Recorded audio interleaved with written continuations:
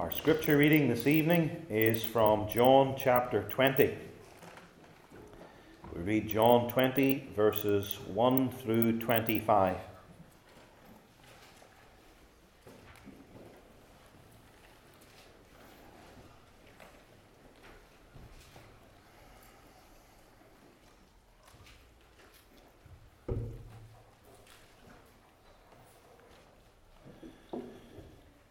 The first day of the week cometh Mary Magdalene early, while it was yet dark, unto the sepulchre, and seeth the stone taken away from the sepulchre. Then she runneth, and cometh to Simon Peter, and to the other disciple whom Jesus loved, and saith unto them, They have taken away the Lord out of the sepulchre, and we know not where they have laid him. Peter therefore went forth, and that other disciple, and came to the sepulchre. So they ran both together, and the other disciple did outrun Peter, and came first to the sepulchre. And he, stooping down and looking in, saw the linen clothes lying, yet went he not in. Then cometh Simon Peter, following him, and went into the sepulchre, and seeth the linen clothes lie, and the napkin which was about his head, not lying with the linen clothes, but wrapped together in a place by itself. Then went in also that other disciple which came first to the sepulchre, and he saw and believed. For as yet they knew not the scripture, that he must rise again from the dead. Then the disciples went away again unto their own home. Mary stood without at the sepulchre, weeping. And as she wept, she stooped down and looked into the sepulchre, and seeth two angels in white sitting, the one at the head, and the other at the feet, where the body of Jesus had lain. And they say unto her, Woman, why weepest thou? She saith unto them, Because they have taken away my Lord, and I know not where they have laid him. And when she had thus said, she turned herself back, and saw Jesus standing, and knew not that it was Jesus. Jesus saith unto her, Woman, why weepest thou? Whom seekest thou? She, supposing him to be the gardener, saith unto him, Sir, if thou have borne him hence, tell me where thou hast laid him, and I will take him away. Jesus saith unto her, Mary. She turned herself and saith unto him, Rabboni, which is to say, Master. Jesus saith unto her, Touch me not, for I am not yet ascended to my Father, but go to my brethren, and say unto them, I ascend unto my Father and your Father, and to my God and your God. Mary Magdalene came and told the disciples that she had seen the Lord, and that he had spoken these things unto her. Then the same day at evening, being the first day of the week, when the doors were shut, where the disciples were assembled for fear of the Jews, came Jesus, and stood in the midst, and saith unto them, Peace be unto you. And when he had so said, he showed unto them his hands and his side. Then were the disciples glad when they saw the Lord. Then said Jesus to them again, Peace be unto you. As my Father hath sent me, even so send I you. And when he had said this, he breathed on them, and saith unto them, Receive ye the Holy Ghost. Whosoever sins ye remit, they are remitted unto them. And whosoever sins ye retain, they are retained. But Thomas, one of the 12, called Didymus, was not with them when Jesus came. The other disciples therefore said unto him, We have seen the Lord. But he said unto them, Except I shall see in his hands the print of the nails, and put my finger into the print of the nails, and thrust my hand into his side, I will not believe. And we end our scripture reading there.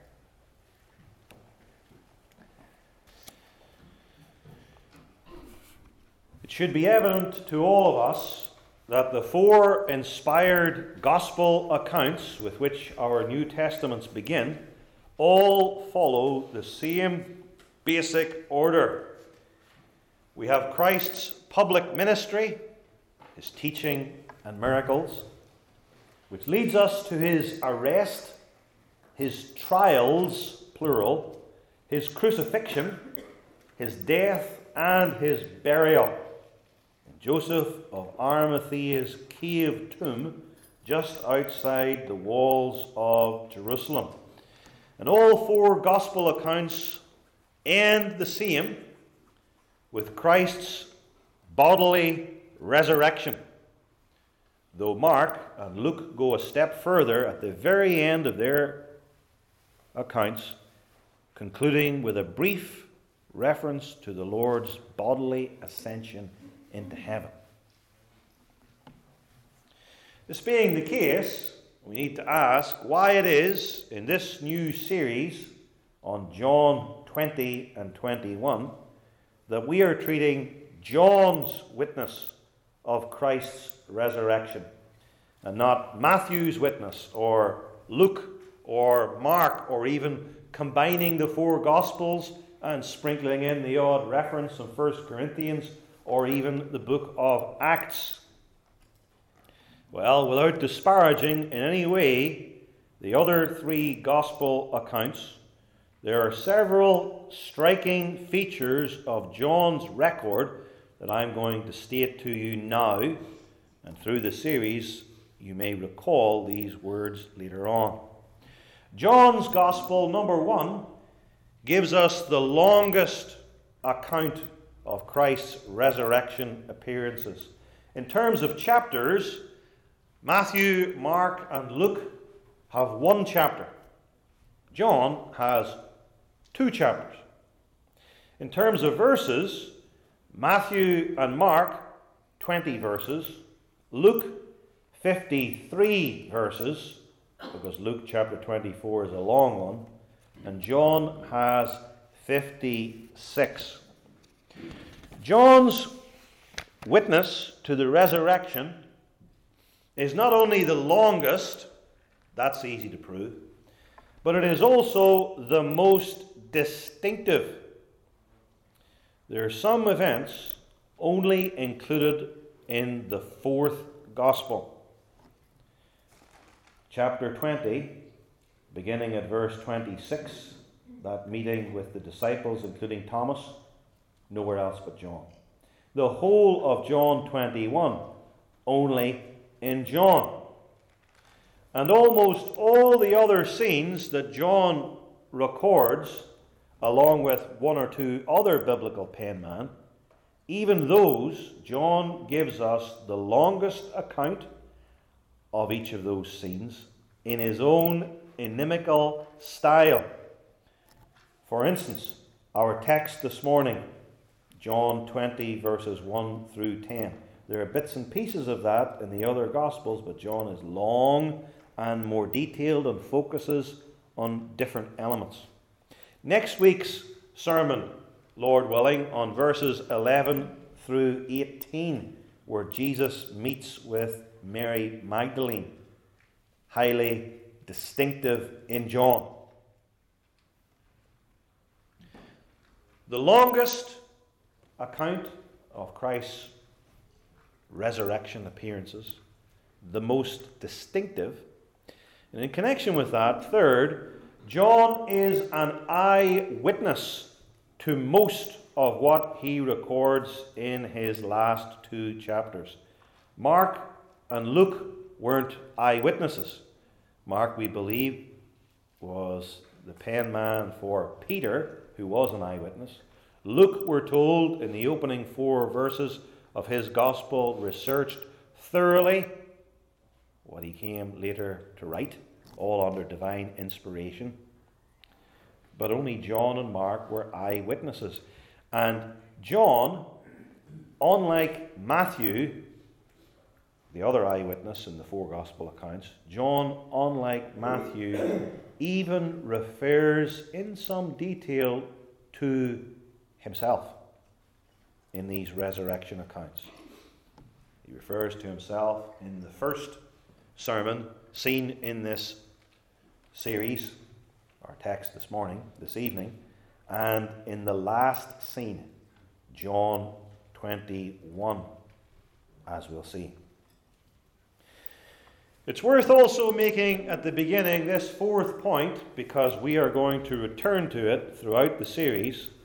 John, unlike the others, states his purpose. John's purpose statement applies to the whole gospel account he pens, but especially now to his witness to Christ's resurrection, in which section it is found. I'm referring to John 20, verses 30 and 31. Many other signs truly did Jesus in the presence of his disciples, which are not written in this book. So from John 1 all the way to John 21.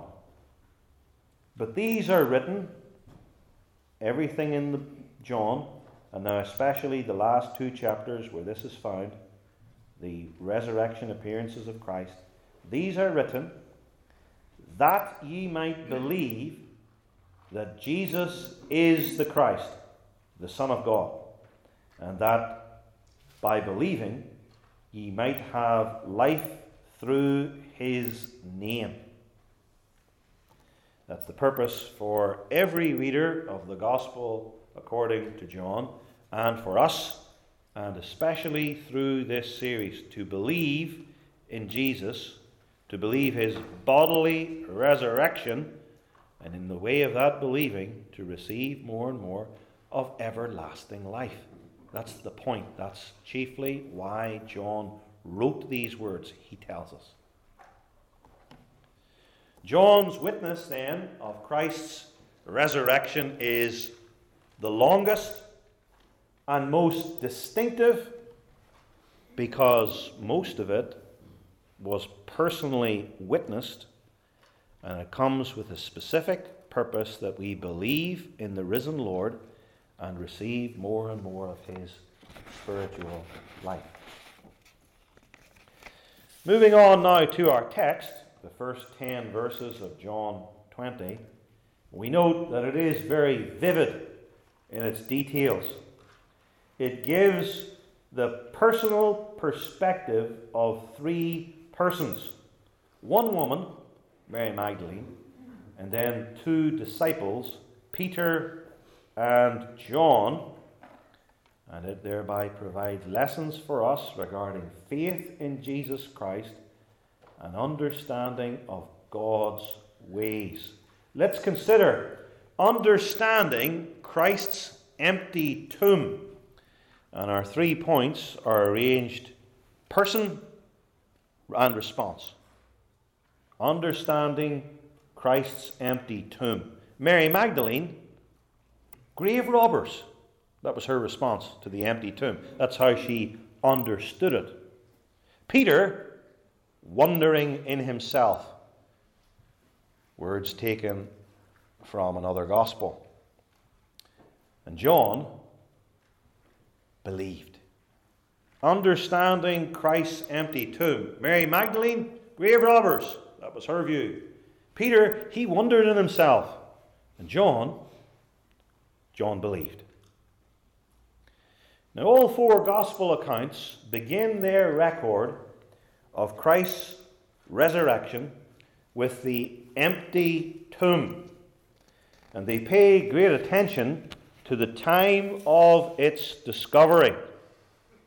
3 of the 4 gospel accounts tell us that these scenes took place after the Sabbath, after the Saturday.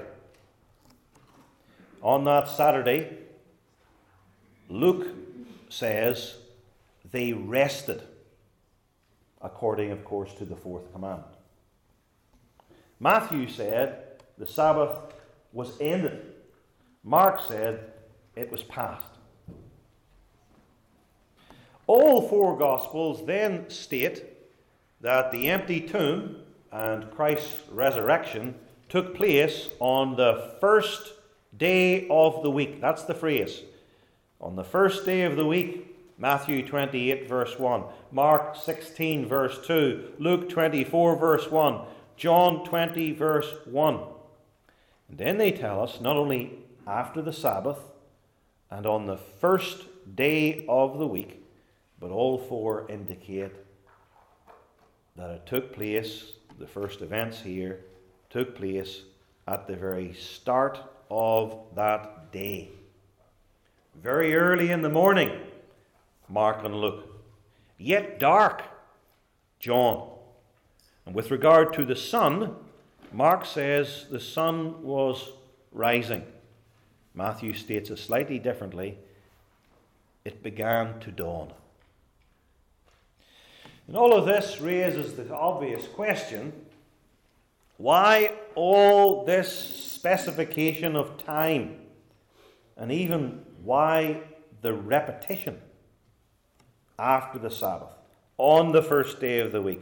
Very early in the morning, it's yet dark, the sun is rising and it's beginning to dawn. The Bible is hereby indicating that something very important is about to happen. The witness of Christ's empty tomb, which is a sign of his bodily resurrection.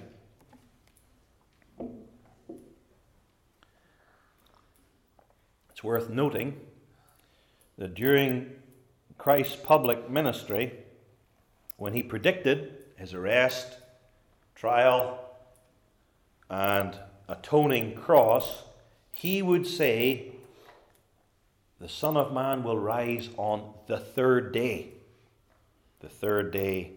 after his crucifixion, the third day. Then when we move further in the gospel accounts to Christ's resurrection and the discovery of the empty tomb, the day referred to is the same, but the manner of its referral changes. The third day after his cross is now referred to as the first day of the week. So first of all, it's referred to from the day of the crucifixion, and then his resurrection is referred to with respect to the cycle of 7 days, the first day of the week, in all four gospel accounts, as we have seen. The Spirit hereby is doing this, fixing clearly the day of Christ's resurrection, because, and other scriptures will enforce this point even more strongly, there's going to be a change in the fourth commandment as to the day which is holy. There was a Saturday Sabbath in the Old Testament, the seventh day of the week, and now there's going to be a Sunday Sabbath or day of rest from the resurrection of Christ onwards. There are other grounds and reasons on the first day of the week. And even this phrase, occurring as it does at the start of the resurrection treatments of all four gospel accounts, the first day of the week, even this phrase is found elsewhere in the New Testament. Acts 20 verse 7. On the first day of the week at Troas in western Turkey, Paul preached and administered the sacrament of the Lord's Supper to the assembled church. On the first day of the week, 1 Corinthians 16 verse 2 tells us, when the church at Corinth was assembled, there was to be an offering to help poor, needy saints. And this phrase, the first day of the week, will actually occur again later in this series. And of course, there are other indications of New Testament worship for the church on Sunday in other places in Scripture, both in the Old Testament and the New Testament, which doesn't use first day of the week terminology. Who then came to the Lord's tomb very early on that first day of the week? The answer is several women. They were all women. There were no men. John tells us, as we read in the first verse of this chapter, Mary Magdalene. Matthew adds the other Mary. Mark adds Salome. Luke adds Joanna. So at least 4 women. Mary Magdalene, the other Mary, Salome, and Joanna. But of these 4, Mary Magdalene is the most emphasized. You'll probably have remembered this from your own Bible reading. In the first 3 gospel accounts that name more than one woman at the tomb, Mary Magdalene is always put first. And John only mentions one, that one being Mary Magdalene. And this, of course, raises the question, if there were at least 4 women at the tomb, why does John only mention one, Mary Magdalene? Well, you may have noticed when we read verse 2 that Mary Magdalene, in her words to Simon Peter and the other disciple, John, says, "They have taken away the Lord out of the sepulchre, and we know not where they have laid him." There were more of us at the tomb. And then John mentions Mary Magdalene with clear focus, and only her, because in verses 11 through 18, he's going to dedicate 8 verses to her meeting the risen Christ. And she is the one, apparently unlike the others, who goes to Peter and John, the beloved disciple, to tell them about this empty tomb. That's why John focuses on her and doesn't refer to the others. If we put the various accounts together, this is apparently what happened. The 4 or more women came early that Sunday morning in 1 or more parties in order to anoint the body of Jesus, or to complete its anointing. According to verse 1, they see that the stone over the tomb has been removed. Verse 2 states, "Then Mary Magdalene runneth, and cometh to Simon Peter, and to the other disciple whom Jesus loved, and saith unto them, They have taken away the Lord out of the sepulchre, and we know not where they have laid him." And if you wonder why Mary Magdalene went to Peter and John, and not, let's say, some of the other followers of Jesus, Peter and John, of course, were amongst the 11 disciples. Peter and John were 2 of the 3 disciples who were especially close to Jesus during his ministry, the other being James. And there are several occasions where Peter, John, and James, that select group, go to be with Jesus or closer to Jesus. The raising of Jairus' daughter, or in the Garden of Gethsemane, for instance. And then too, Peter and John are not only prominent, not only leaders amongst the disciples, but they often function as a sort of pair. They're both mentioned at the Paschal meal in John 13. Both followed Jesus after his arrest, John 18. Both are found here in John 20. Both are treated together in John 21. Both of them are present at the healing of the man born lame in Acts 3 and 4. And the church sends Peter and John to Samaria to observe recent conversions in that city. Acts chapter 8. So Mary Magdalene goes for these two. What then did Mary Magdalene think had happened to Jesus' body? Who moved the stone? That's a question. Who moved the body? That's another question. As to who moved the body, did God move Jesus' body? Or man? Mary Magdalene thinks man or men moved the body. What type of men? Mary? Friends? Enemies? Mary Magdalene thinks enemies. Enemies have come and taken the body of Jesus as grave robbers.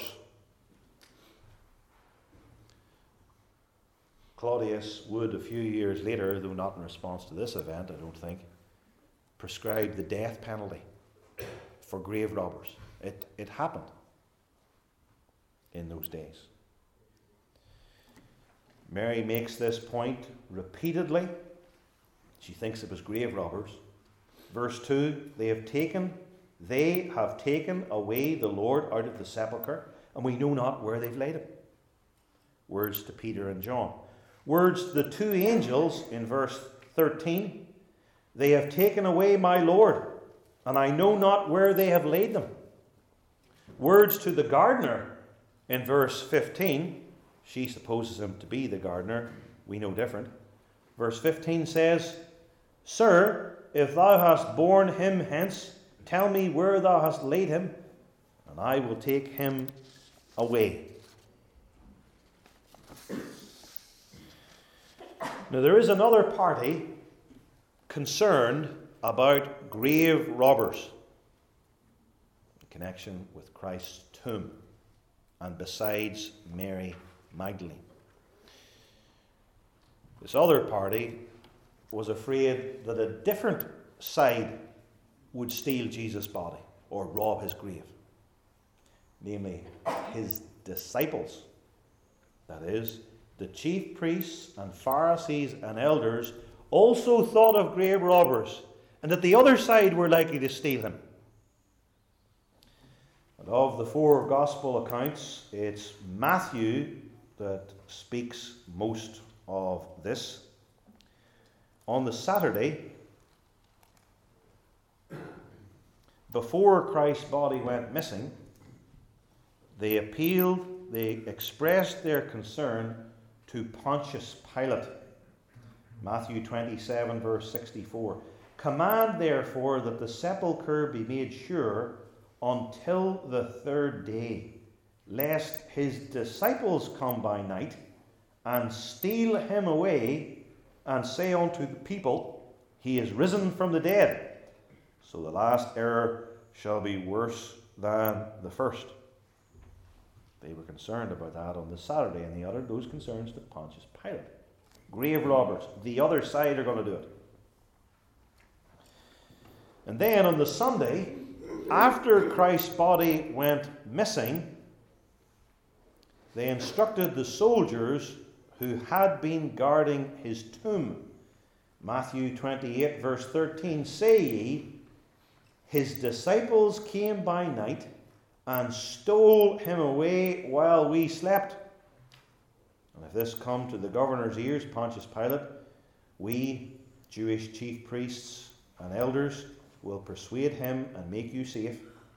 So these watchmen and guards took the bribe money and did as they were taught. And this saying is commonly reported among the Jews unto this day. They were concerned, grave robbers. Mary thought, yes, grave robbers, but not our side. The enemies have come and stolen his body. And at this point, this particular issue, and at this time, the faith of godly Mary Magdalene was weak, because she wasn't thinking about God's mighty acts or the Old Testament prophecies regarding the Messiah and his salvation, or Jesus' own predictions of his resurrection. Now, she wasn't the only one who wasn't thinking of these things, but it's true to point out, not that we would have done any better, that her faith at this time and in this regard was weak. In John chapter 20, Mary Magdalene's love for Jesus is stronger than her faith in Jesus' resurrection, so to speak. They both come from the Holy Spirit, and it's strange to understand how one could be there. She shows great love, but not faith, because there were weaknesses in her understanding. It was love for Jesus which set her running off to Peter and John in verse 2, and it was love that produced her many tears that are mentioned in verses 11, 13, and 15, and remarked upon by the angels and even Jesus Christ himself. That's a work of grace and highly commendable, and we'll say more about Mary's love next week. But love, wonderful as it is, didn't enable Mary Magdalene to understand the empty tomb in our text. For that, faith is needed.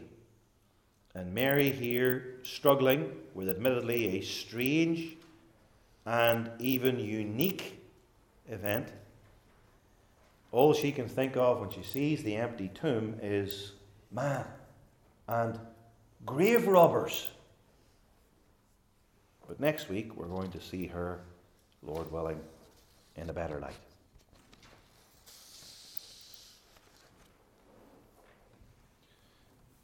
Which brings us to Peter. Now, there are some who interpret Peter and John in our text symbolically. Let me explain.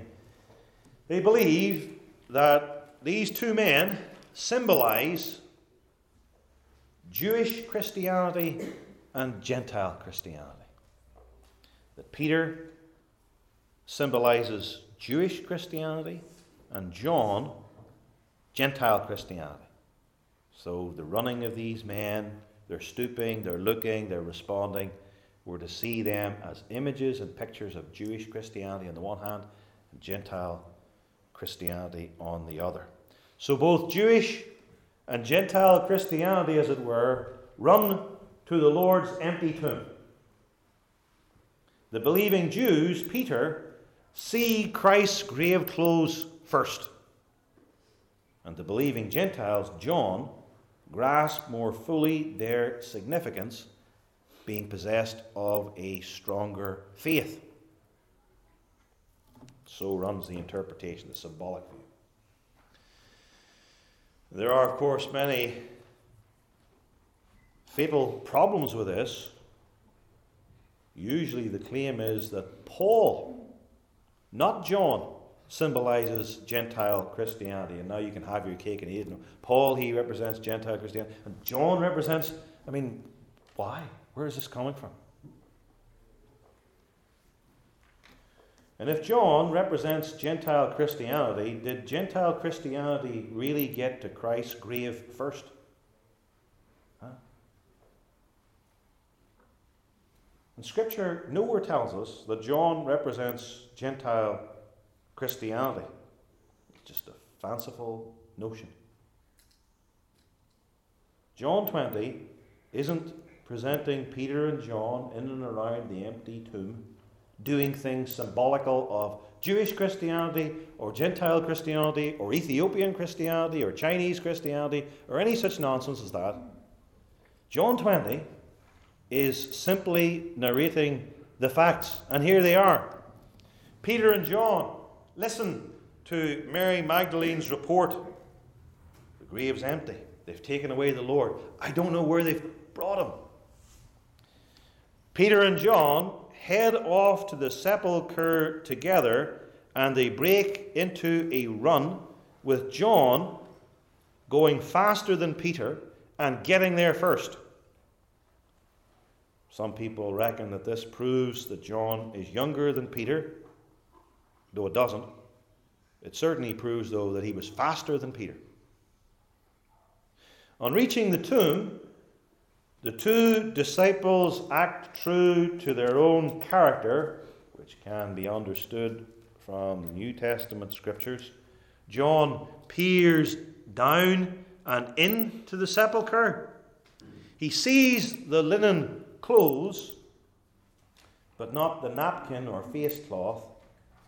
And then, being more diffident, hesitant, he doesn't go in.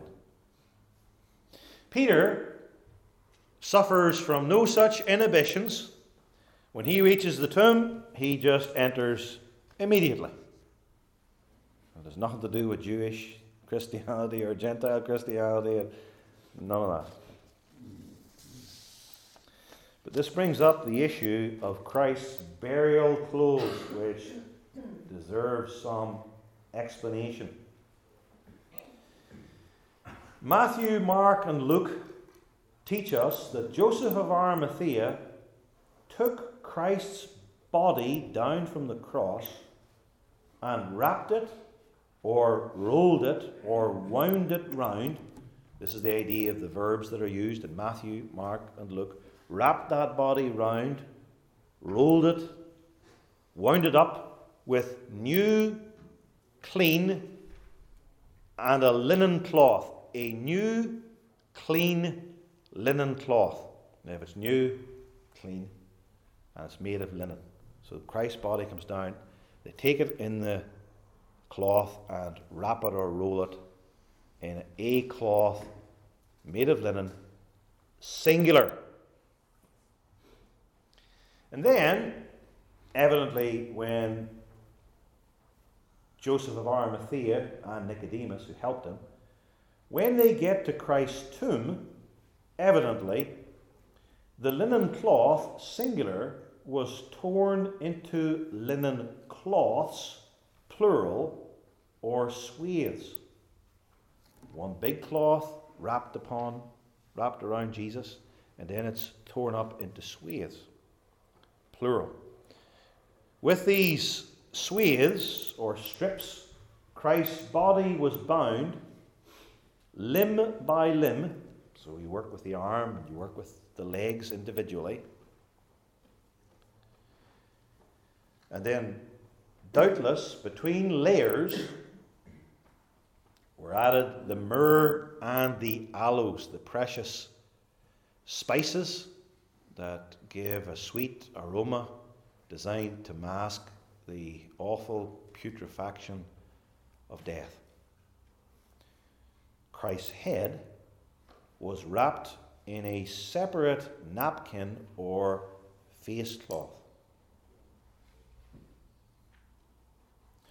And so it is that John writes, John 19, verse 40, Joseph of Arimathea and Nicodemus took the body of Jesus and wound it, or bound it, in linen clothes, plural, not one big linen cloth.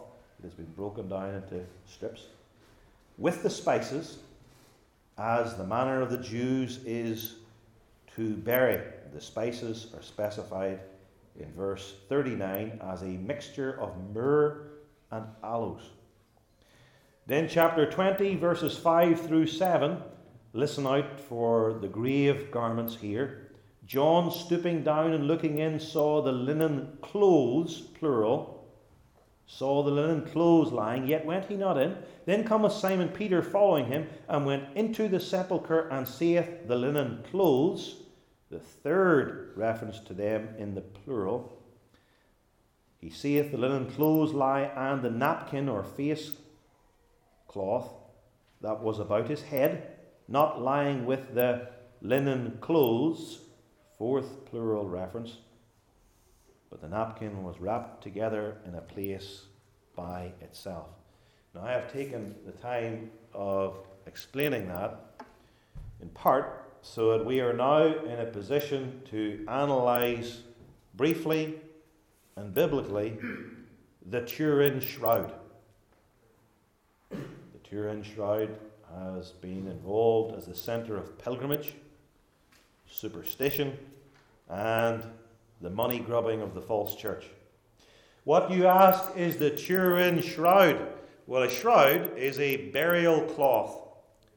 This particular burial cloth was made of linen, so that at least is right.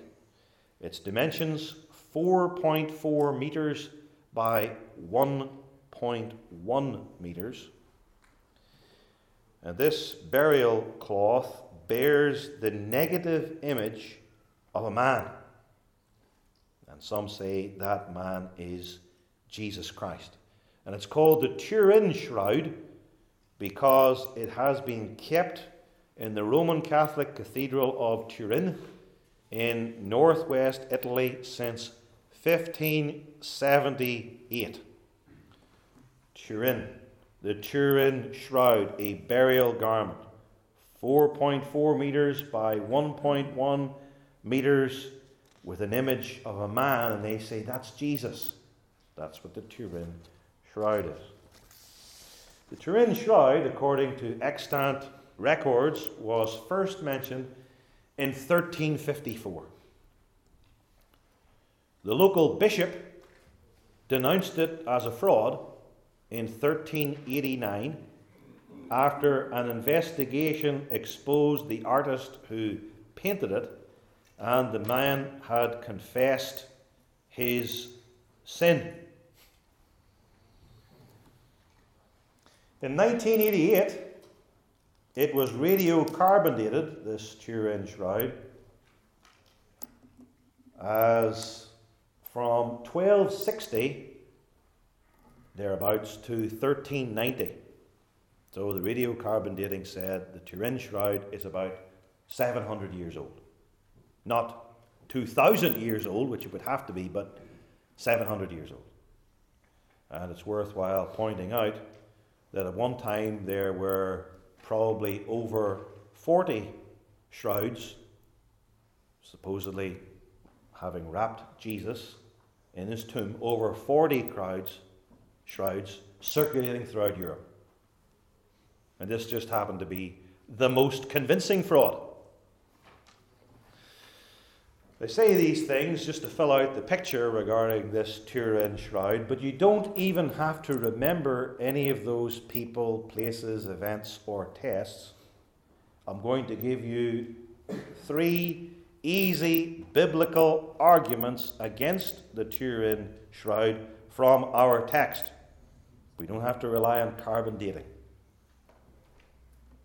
Number 1, the Turin shroud is one big burial cloth. Now I understand why he explained some of those things earlier. One big burial cloth, 1.1 meter wide, something like that, significantly more than twice my height. I can't even reach up to 4.4 meters. And that's why the shroud is sort of doubled up on one side, and then the other side is sort of front and back of a human body. The Turin shroud is one shroud. But we read 4 times that Christ was wrapped in many linen cloths or strips or swathes.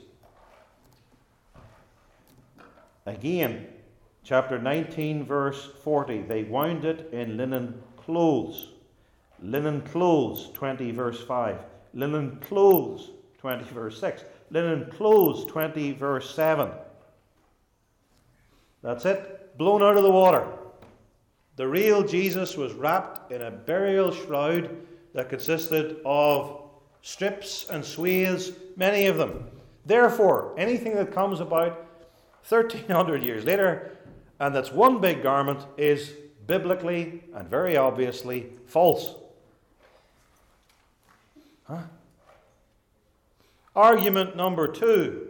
Jesus Christ was buried in the tomb with a separate napkin or face cloth. Chapter 20, verse 7. And the napkin that was about his head, not lying with the linen clothes, plural, but wrapped together in a place by itself.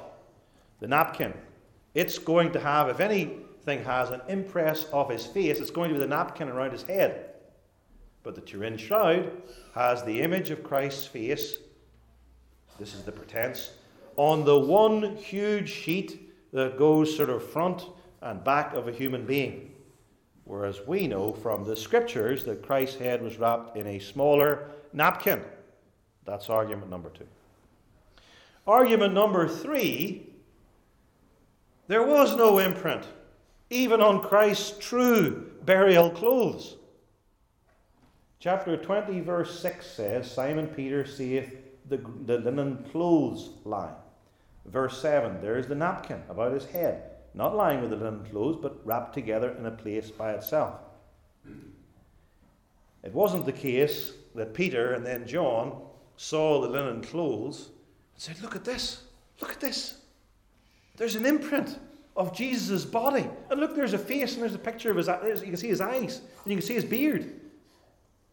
They just saw the clothes. Nothing imprinted, even on the real clothes.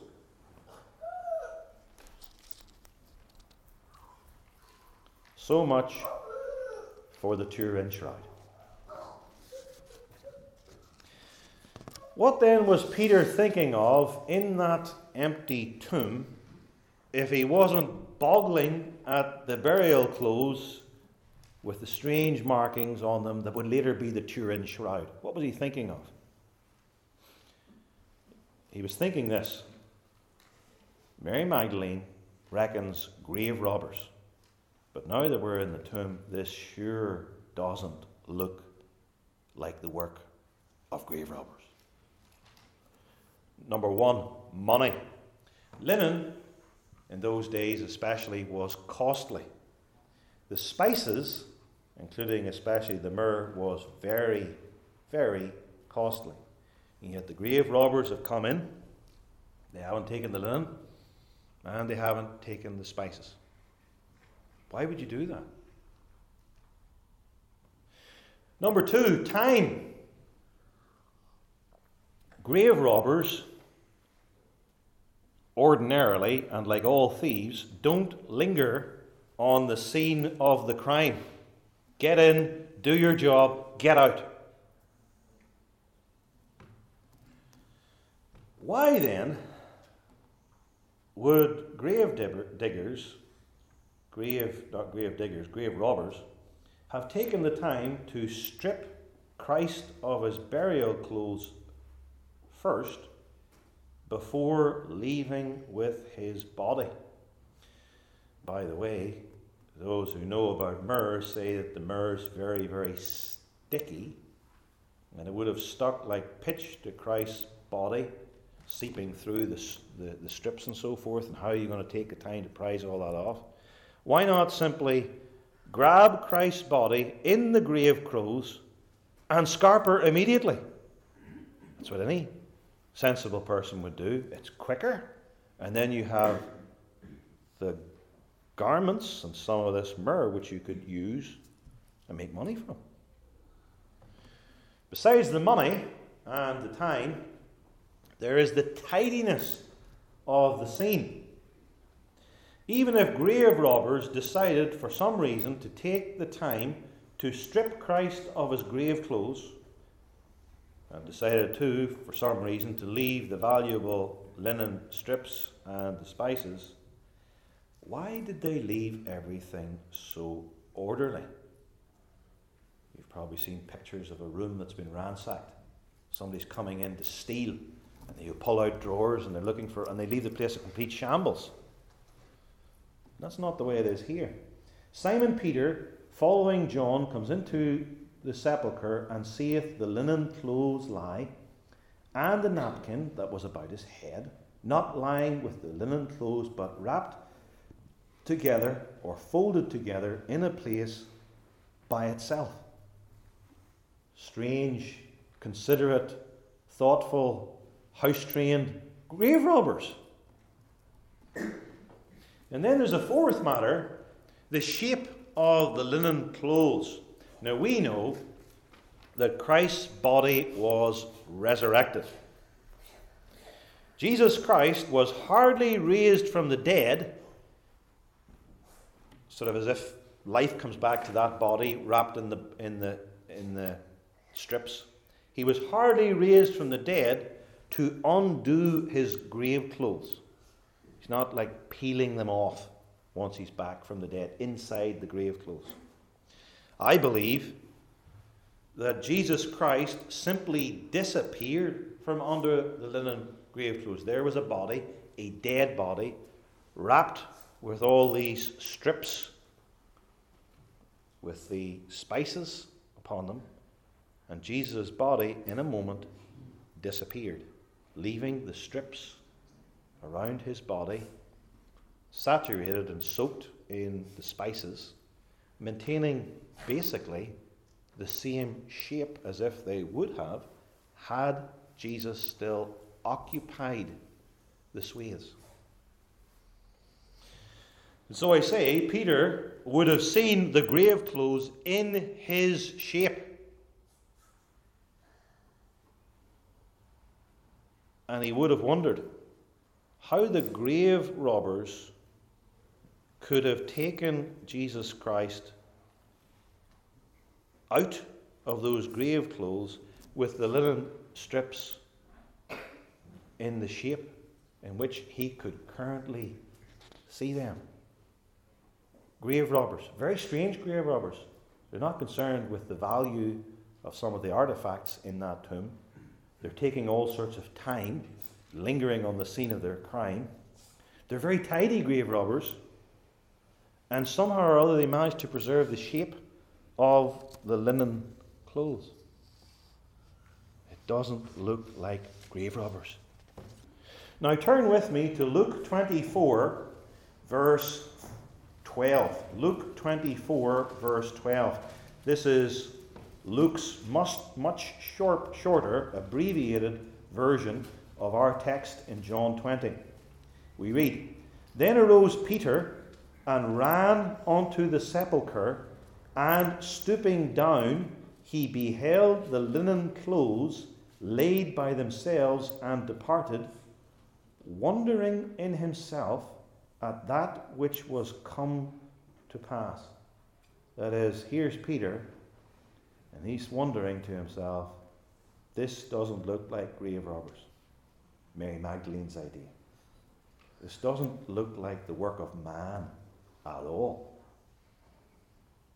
God seems to have done something marvelous. But he's not 100% sure. He's wondering and he's marveling at it. There's something strange and mysterious that I cannot explain by ordinary human earthly means. This is a marvel. But he doesn't voice his thoughts because he's not totally sure. And so Luke 24 verse 12 says he wonders in himself. He's thinking, not speaking. He's wondering in himself. This is marvelous. I cannot make sense of this. This looks to me as if God is doing something, but I'm just not sure. And so we move from Mary Magdalene, grave robbers, and Peter wondering in himself, to John. John 20 verse 8. "Then went in also that other disciple," the disciple whom Jesus loved, John, "the one which came first to the sepulchre, and he saw and believed." What did he see? The previous verses tell us. He saw the linen strips, plural, in the shape of Jesus' body. He saw the face cloth all neat and tidily rolled up and sitting by itself. Just like Peter. But whereas Peter merely wondered in himself, we read that John went further. He believed. John believed. And if you ask, well, what did he believe? We note that this was not the first exercise in John of saving faith. He was already a believer for years, just like Mary Magdalene and Peter. When it says that John believed, it does not mean, Mary Magdalene was right. Jesus' body really has gone. True. And she was right, his body has been stolen. False, his body hasn't been stolen. John didn't believe that. When it says that John believed, it means John believed the crucial event in the latter chapters of the 4 gospel accounts. John believed that Jesus had been raised from the dead bodily by God. Mary Magdalene at this stage hadn't got that. Peter was closer, but John believed it by the grace of God. And if you ask, he believed it on what grounds? We're told that he did not believe it on the basis of Scripture, which here means what we call the Old Testament. Verse 9, for as yet they, Peter and John, but here we're focusing on John, as yet John knew not the Scripture, that he must rise again from the dead. John was not thinking, here's this specific text, like Jonah chapter 1, or Psalm 16, or here's this theological idea in the Old Testament that the Messiah is going to die, and yet over here in Psalm 110, we see him seated upon a throne, and for that to happen, he has to rise again from the dead. John didn't understand the Old Testament scriptures in this regard. I believe this means too that John did not either understand at this stage Jesus' own predictions that he would rise from the dead. John, we are told specifically in our text, believed that Jesus was risen from the dead, not on the basis of Scripture, not on the basis of Christ's predictions, but he believed on the basis of what he had just witnessed. Because what was in that empty tomb was a revelation of God to him. The tomb is empty, no body. Here are the grave clothes. Look at the shape of them. Here is the face cloth rolled up and all tidy by itself. Grave robbers didn't do this. Man didn't do this. God did this. God has raised Jesus Christ from the dead. It could really only mean one thing. That is what the text is saying. John went in and he saw and believed. He believed the resurrection of Christ on the basis of what he saw in that cave. And the order here is important. This is not the order of John's thoughts. John was not thinking like this. I read in my devotions this morning from Psalm 16 that the Messiah is going to be raised from the dead. I've already confessed that Jesus is the Christ. Therefore, I expect him to be raised. It wasn't Scripture first, and then I'm expecting Jesus to be raised from the dead. Never mind, Scripture first, and then I'm going to manufacture or deceive myself into thinking that he's raised from the dead. The order of John's thinking is this. Here's John in Passion Week, when Christ was crucified, on that Sabbath, and even that Sunday morning, he did not expect Jesus to be raised from the dead at all. And he didn't expect this because he didn't understand at this point the teaching of the Old Testament scriptures. And when Jesus had earlier said that I'm going to be raised from the dead on the third day, a sort of fog descended in his mind, as often we have with the disciples, and he didn't know what he was talking about. It didn't fit, didn't make sense. It just never registered. He didn't expect the resurrection of the dead. Then he comes to the empty tomb, sees the linen strips and the face cloth, and believes, on the basis of what he has seen, Jesus has risen from the dead. Only later will he come to understand this is actually what the Old Testament scriptures have predicted all along. And you know what? Jesus had predicted he would rise from the dead on the third day. And somehow or other, this was mysteriously kept from him and all of the other disciples. John 2, verse 22. When therefore Jesus was risen from the dead, his disciples remembered that he had said this unto them, destroy this temple, my own body, and in 3 days I will raise it up. When therefore he was risen from the dead, his disciples remembered that he'd said this unto them, and then they believed the scripture in the Old Testament and the word which Jesus had said. This means that among the 11 disciples, Judas now's left the scene. Among the 11 disciples, John, the beloved disciple, was the first to believe the resurrection of Jesus Christ. And I would tell you who the last to believe among the disciples of Jesus Christ was, but I'll let you work that out yourself. And if you don't, it'll crop up in a later sermon. John was the first to believe Jesus' resurrection from the dead. The rest would believe later. And this, sticking to the theme of order, was the first Lord's Day, the day in which the Lord himself was raised from the dead. And I used a little bit of calculation here. There have been over 100,000 Lord's Days since then, all of which have commemorated this blessed day spoken of in John 20, including here and now, this Lord's Day in this place. And Jesus the Lord is Lord also of the Sabbath, and he's changing it from the seventh day to the first day.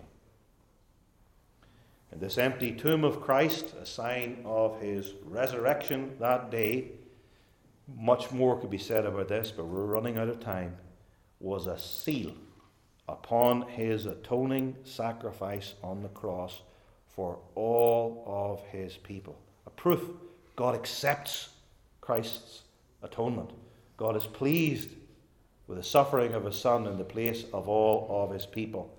And God is showing this by raising him from the dead, proving also thereby Jesus' deity and messianic office.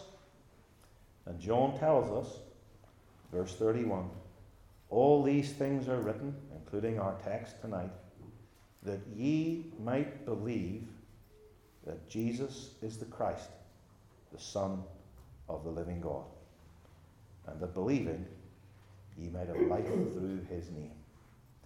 Amen. Let us pray. Our Father in heaven, enable us to see the wonderful truth of Christ's resurrection, to believe this, to apply this to our own regeneration, sanctification, our own bodily resurrection on the last day. Ground us deeply in these facts.